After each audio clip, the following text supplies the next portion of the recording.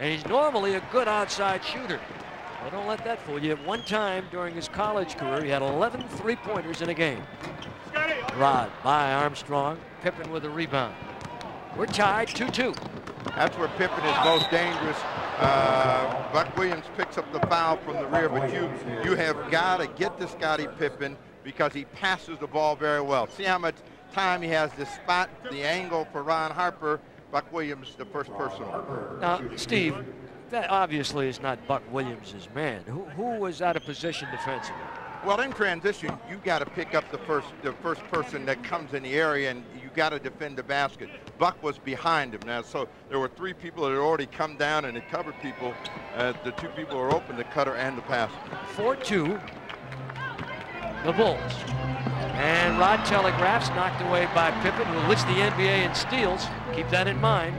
And he leads his team in